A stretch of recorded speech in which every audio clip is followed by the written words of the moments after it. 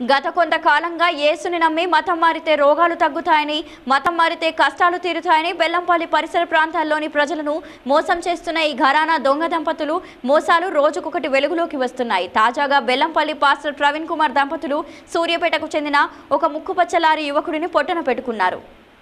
గత కొంతకాలంగా యేసుని నమ్మి మతం మారితే రోగాలు తగ్గుతాయని, మతం మారితే కష్టాలు తీరుతాయని బెల్లంపల్లి పరిసర ప్రాంతాల్లోని ప్రజలను మోసం చేస్తున్న ఈ ఘరానా దొంగ దంపతులు మోసాలు రోజుకొకటి వెలుగులోకి వస్తున్నాయి. తాజాగా బెల్లంపల్లి పాస్టర్ ప్రవీణ్ కుమార్ దంపతులు సూర్యాపేటకి చెందిన ఒక ముక్కుపచ్చ లారీని యువకుడిని పొట్టన పెట్టుకున్నారు. వివరాల్లోకి వెళ్తే సూర్యాపేట జిల్లా నూతన్కల్ గ్రామానికి చెందిన రాజేష్ అనే యువకుడు గత 5 రోజులుగా అనారోగ్యంతో బాధపడుతున్నారు. అతన్ని హాస్పిటల్ తీసుకెళ్లడం కన్నా బెల్లంపల్లి కల్వారి మినిస్ట్రీస్కు తీసుకువెళ్లమని పాస్టర్ ప్రవీణ్ కుమార్ శిష్యులు ఆ యువకుడి తల్లికి నచ్చచెప్పి సూర్యాపేట నుండి బెల్లంపల్లి తీసుకొచ్చారు.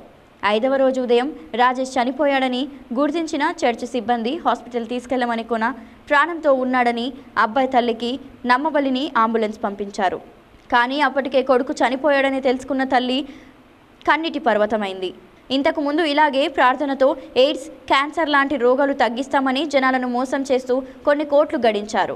ఎంతోమంది బయటకు చెప్పడానికి వచ్చిన వాళ్లను డబ్బు కట్టలతో నోరు నొక్కేశారు. కానీ పాపం పండింది. జనాలకు వీళ్ళు నిజస్వరూపం తెలిసింది.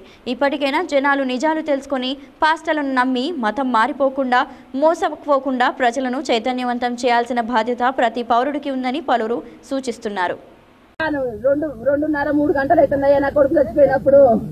బండి వేసుకురయ్యా, బండి వేసినప్పుడు నా కొడుకు ఇచ్చిస్తాంటాడయ్యా కళ్ళు. అయ్యా హాస్పిటల్ తీసుకుపోరయ్యా, మేము ఎంత పెట్టుకుంటామయ్యా, ఆక్సిజన్ పెడితే బతుకుతాడేమన్నయ్యా. హాస్పిటల్కి పోదాం, ఎక్కురు అన్నాడయ్యా. 2 ఆడోళ్ళమయ్యా, మా కాడ తెలుగు లేదయ్యా, అది ఎక్కినామయ్యా. అప్పటి నుంచి తిప్పుతానే ఉండయ్యా బండిని. దండం పెడతాన్నా ఆపో, కాలు మొక్కుతాన్నా ఆపు అంటే ఆపుతలేదయ్యా బండి. ఇటు తిప్పుతానే ఉండు, అటు తిప్పుతానే ఉండయ్యా, అప్పటి నుంచి తిప్పుతానే ఉండయ్యా. మళ్ళీ ఆడిపోయి రౌండ్ ఇటు వస్తాంటే అయ్యా గీ బ్రిడ్జి కాడయ్యా, ఇది అయ్యా గీ అయ్యా అన్న ఉన్నాడయ్యా. అయ్యా కాలు మొక్త కొడుకో, నా కొడుకుని తీసుకుపోతాడు రా కొడుకో మొత్తుకున్నాయ్యా. ఎట్లా డోర్లు కొట్టినాం అయ్యా, నా ఆడబిడ్డ నేను కొడితే ఈ కొడుకు వీళ్ళందరూ ఫోన్ చేసి ఇలా తీసుకొని వస్తాడు అయ్యా. ఆపయ్యో కాలు మొక్త, నేను దొరుకుతానయ్యా అంటే దురుకు అంటాడు అయ్యా. తీస్తలేదు, బండి ఆపుతలేదయ్యా. వీళ్ళందరూ బండి వేసుకొని రాగానే వీళ్ళని చూసి బండి నడిపిందయ్యా. కాలు మొక్త నా కొడుకుని తీసుకుపోయా వేద్దాం అనుకుంటాయ్యా. అయ్యా జ్వరం వచ్చిందయ్యా నా కొడుకు, నెత్తిమీద చేయబెట్ట తక్కువైంది.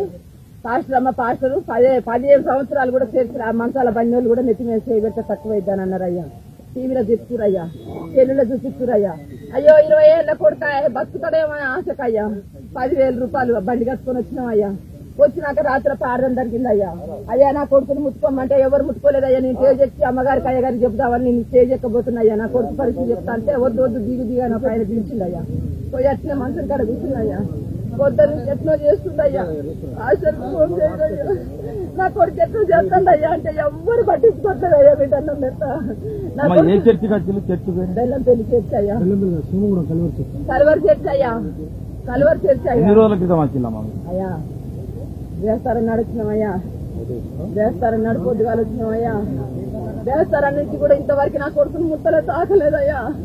బతుకడానికి ఆశతో వచ్చినామయ్యా. చెల్లులో చూపిస్తున్నాయ్యా. 15 సంవత్సరాలు కూడా మంచాల బండి వాళ్ళు కూడా నెత్తి మీద చేయబెట్టారంటే లేదయ్యా. 21 సంవత్సరాలు కొడుకయ్యా. బతుకడానికి ఆశతో వచ్చినామయ్యా. నా తప్పయ్యా.